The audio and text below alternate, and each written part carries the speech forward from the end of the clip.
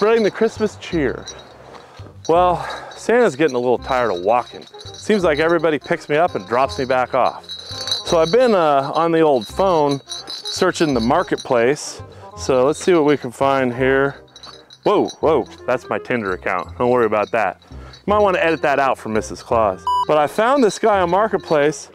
Looks like he has multiple things for sale, all of them running on good old American gasoline. Let's see if we can find a new sleigh for Santa up there. Something with a little HP, if you know what I mean. I mean, this has got to be the place.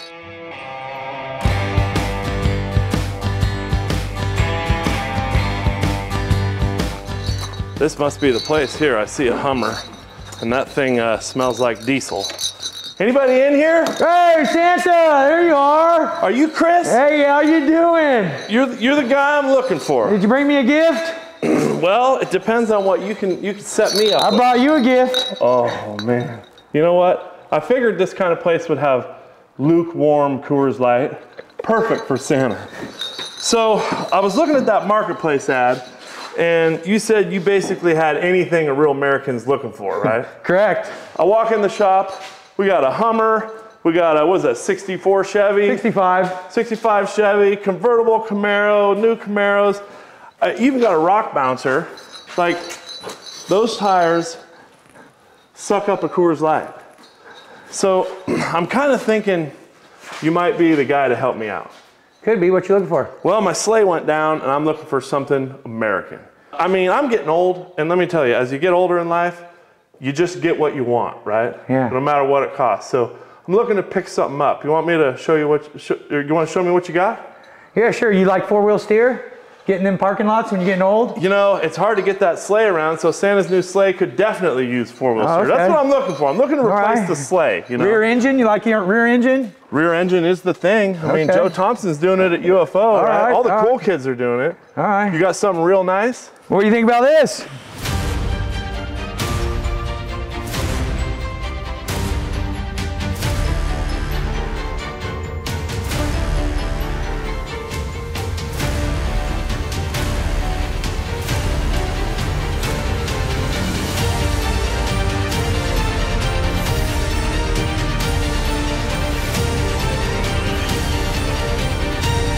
Hold on. Let me just pop this open because I'm gonna drop my presents. Just take a moment here, right? So, what is that thing? Just tell me what this is to begin with. This is a 1967 Firebird.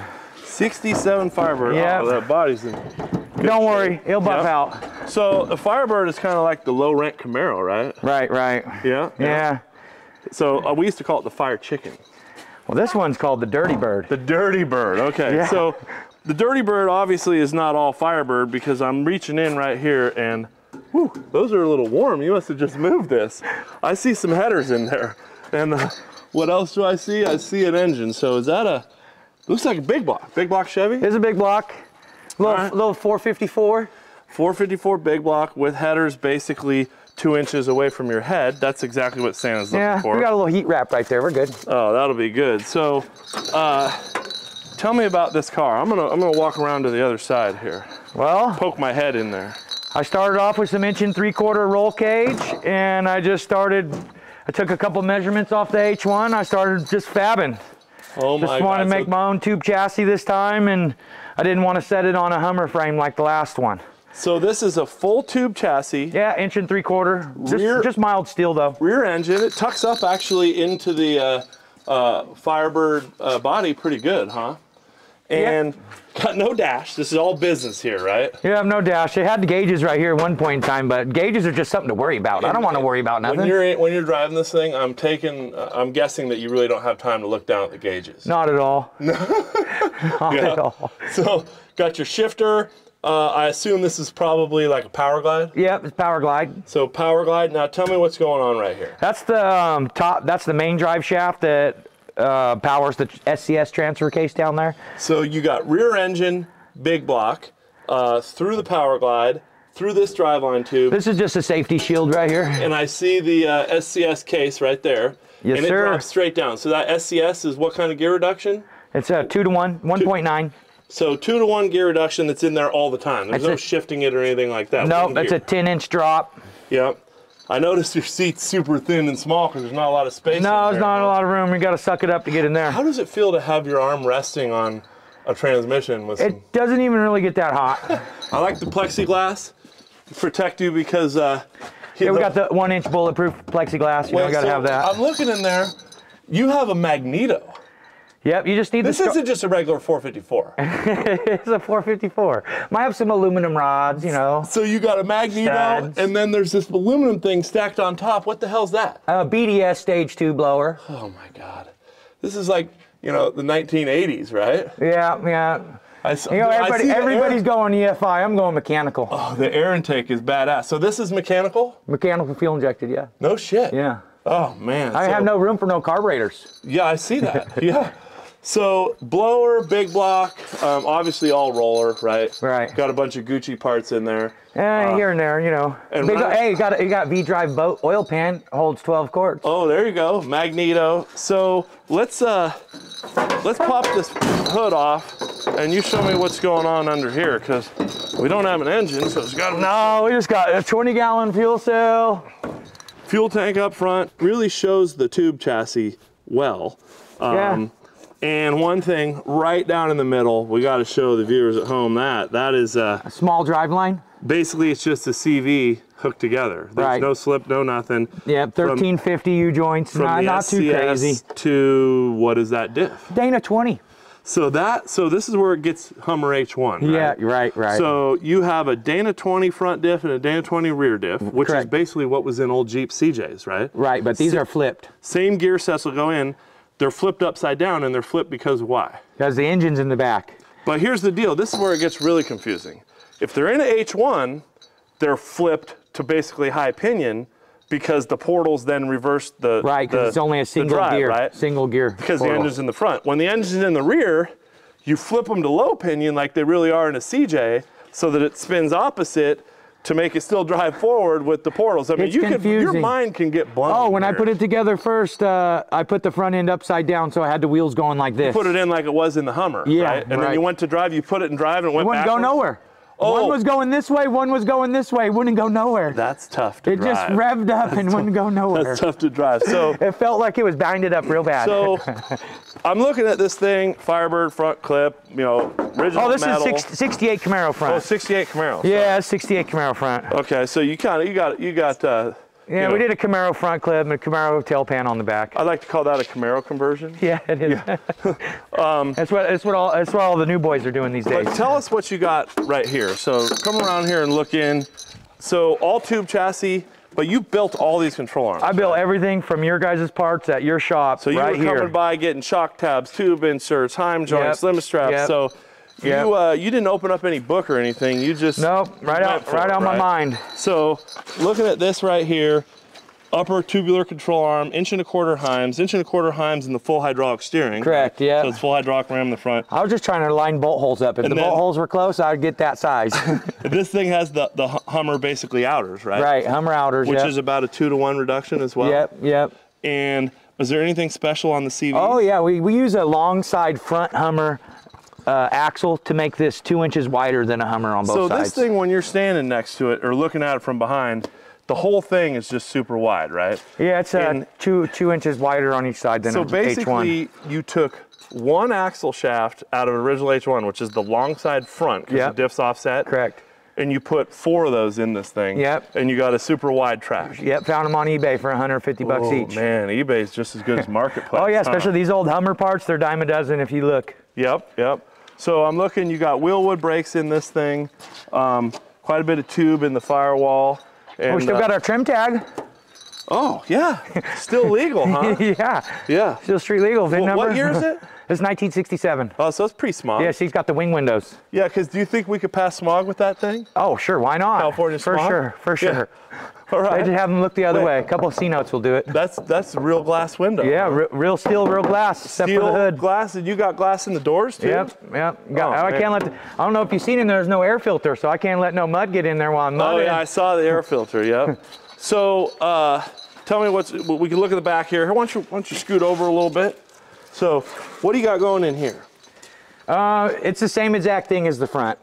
I just built the front on the table and just set my portals up where I wanted them at, and then connected the dots with my frame rails, and then built 2 of everything. And the fronts and the back are exactly the same. Same hydraulic ram too? Same hydraulic ram, bought from you. Yep, and then those are 2.5-inch King Coil-overs? Yep, 2.5-inch, 12-inch King Coil-overs, and the steering rams are 10-inch, or no, 9-inch trail gear. Yeah, okay. Yeah. And then I remember we learned a little something on this thing, is that because you're on A-arms and cantilever, you can't run the spring rates of a solid axle vehicle, right? No, sure. Game. So these babies are 800-pound springs. Yeah, and I remember you looked at me like, who the hell runs 800-pound springs? Like, I don't even know if you can get stiffer springs. I don't think you can. And you put the 800-pound springs on there, and with how your geometry is set up, that actually worked out, huh? The only thing is maybe I need to slow down the rebound because it bucks a little bit. Oh, okay. So maybe slow down the rebound in it, but I got those clickers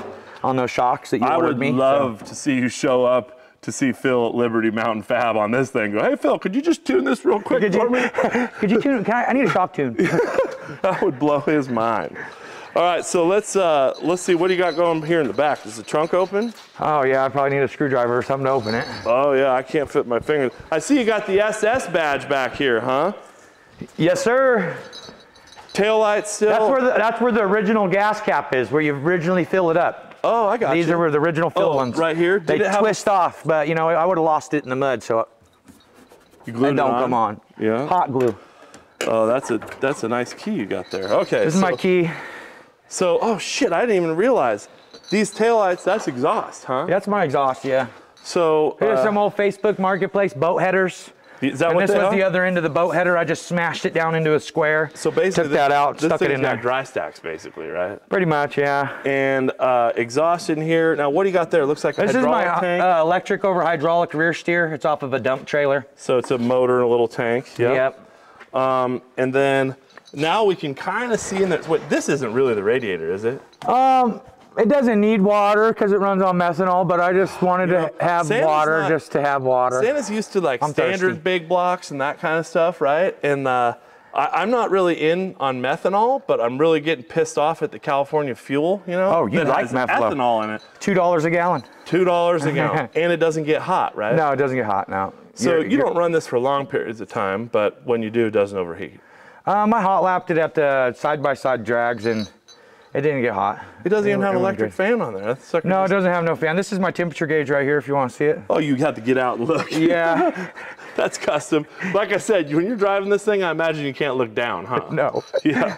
So look right in here. I can see just enough in there. I see blower belts. I see is that electric water pump in there? Oh yeah, we got electric water pump over here. We got a mechanical fuel pump that runs off the camshaft. Oh, that's right. I forgot you got mechanical injection. So is this like Hillborn style or what? Yeah, similar. Marketplace style? Similar. It's like a bird catcher injector. Okay. Injector hat. I've hit quite a few birds in my sleigh, but I don't know. This catches them. Yeah, oh yeah? It's bird catching? Yeah. The bottom line, it probably has giant jets and sucks a lot of fuel. It does burn some fuel. Yeah, what size is your tank, 20? 20 gallons. But that gives you about 5 minutes? Maybe 6. Oh my God. Well, you know, I think if I kind of converted it, put a roof rack on it, got some presents up there, you know, instead of having the reindeer pull me around, we just make those into venison and beef jerky to keep me fed, you know. Yeah. And then we you know, get some presents around the world in this bad boy, huh? Yeah. I'm gonna need to set up like a fuel station stop, you know, every 8 miles. It has a hell of a tow rating, so if you need to put a tow hitch on this thing, well, you could tow your fuel with you. I'm thinking before, you know, I bring out the Santa wallet, we make a deal on this bad boy. I was thirsty. Warm Coors Light is better than you know, anything else cold. I'm thinking that I got to kind of sample the goods a little bit. I got to see what it can do before we make a deal. So you mind showing me what this bad boy can do? Sure. Well, shit, fire it up. Let's check it out. All right, let's hear it. I want to see if it'll do a burnout first, all right? It probably will. All right, I think what we ought to do is maybe back it in the shop and you show me what it can do in the shop before we go out and get dirty. All right.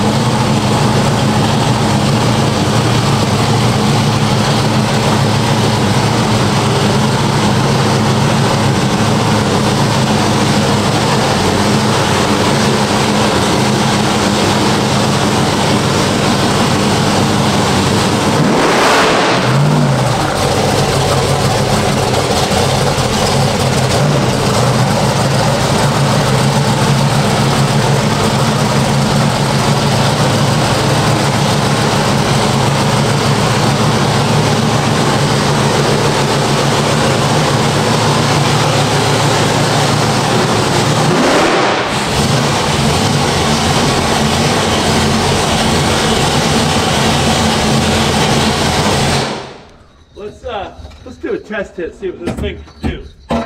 Oh shit. God damn. Woo! America.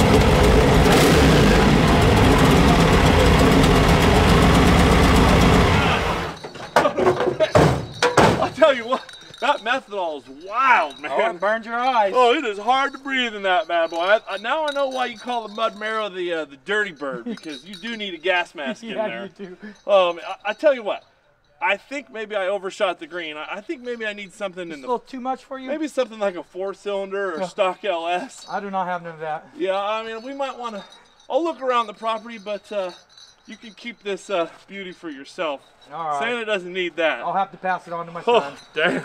Don't forget now, 12% off, 12 rigs of Christmas sales going on the WFO website till the end of the year. 12% on all builder parts. You can build your own mud marrow, DirtyBird, Hummer, rear steer, mechanical injected, supercharged piece of America. Merry Christmas.